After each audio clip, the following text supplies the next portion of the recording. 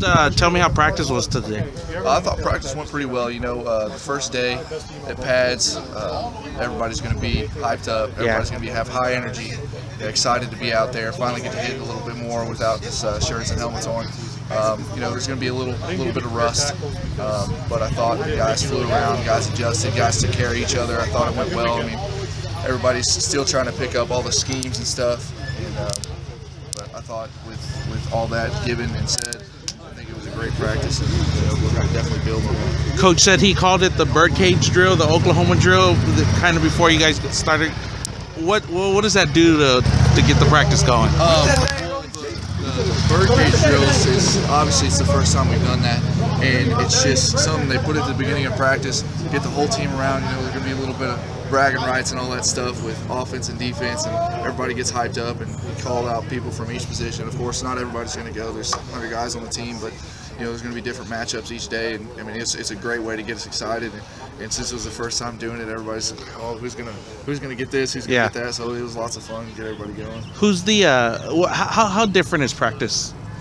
Well, at the end of the day, there's going to be some similarities in drills and stuff, but I think the biggest difference is the constant energy. Everybody's trying to constantly move. You can see the coaches, from drill to drill, everybody's trying to keep moving. There's a high tempo, high pace, and it's not necessarily like taxing us more energy wise, but it's just making sure we're always rolling. We're going to get our rest within the drill, but I mean in between drill, and everybody's just trying to keep moving the whole entire time.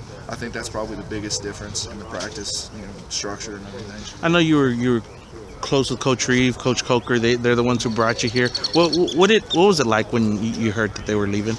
Honestly, if you all read the headlines at the beginning of December, Coach Brown was let go, and it was kind of surprising because I figured they would have probably done that immediately after the season, so it's a little bit of a surprise there.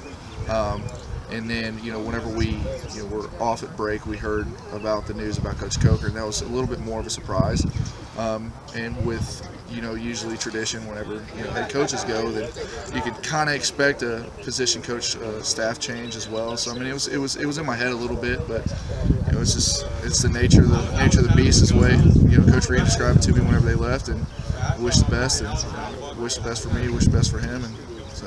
You feel like it's up to you as one of the older guys on this team to kind of pick up what those guys kind of left behind to get the ball rolling with this new staff? I mean, with any time you have a senior, junior, upperclassman, you're always going to be looked at as the guys who are looked up to, how to do things, how to go through workouts, how to go through practice and stuff. But I think it's a little bit more amplified with the new staff. Everybody's trying to figure out who they are. Everybody's trying to make a name for themselves. And when the bullets start flying, I think the guys are going to look to each other or look to the older guys who've been around. And I think it's a little bit higher capacity of looking upon somebody whenever there's a new staff. So. What can you tell me about the offense? How different is it? A little bit more pro style, a little bit more under the center. Yeah, I mean it's listed as multiple, but I mean last year's listed as multiple. Yeah. But I mean there's going to be some similarities. There's going to be a lot of different looks. Like you said, it'd be pro style stuff. A lot of incorporation, some tight end stuff, non-tight end stuff, two-back stuff. So it's going to be a lot of different looks, and hopefully get the defense, keep them off balance, and make it hard for them to prepare for us. So I think it's going to take the offense a little bit, to get used to the stuff, learn new concepts, learn new schemes, when to adjust for blocking and stuff the defense gives us. But I think it'll be good. I think everyone will be successful with it. Coach says his depth chart is etched in sand. Where do you feel like you are? I mean, obviously you've been here the longest. You have some game experience. Where do you feel like you are in kind of the depth chart in your mind? In my mind, I like to think I'm the man right now, but you never know. It's like I talked about earlier. It's a new staff, and nothing's for sure right now. I'm just showing up, working like I did. The first 2 years I was here, trying to make a name for myself, and obviously they've seen the film from last year and years past to kind of figure out who's who and what they can do. But the biggest thing for me is trying to work and come out here every day and make a name for myself. If I like to think of myself as the guy right now, but you know, like you said, everything's etched in sand. You have consistently bad days, and you can obviously get bumped down. So, what's your goals for the rest of the spring practice? The goals for the spring practice is ultimately to become comfortable in the offense. I've had 3-4 years of blocking against the defensive guys and different things. So the biggest thing for me is to improve like my knowledge of the offense and feel comfortable in that, so I can play fast.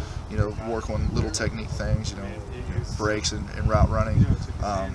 Certain steps. Foot drive and blocking. But I think at the end of the day is just becoming comfortable with everything and making sure everybody around me is comfortable with my tackles and stuff, that we're on the same page when we're making calls for blocking. So that's the biggest thing.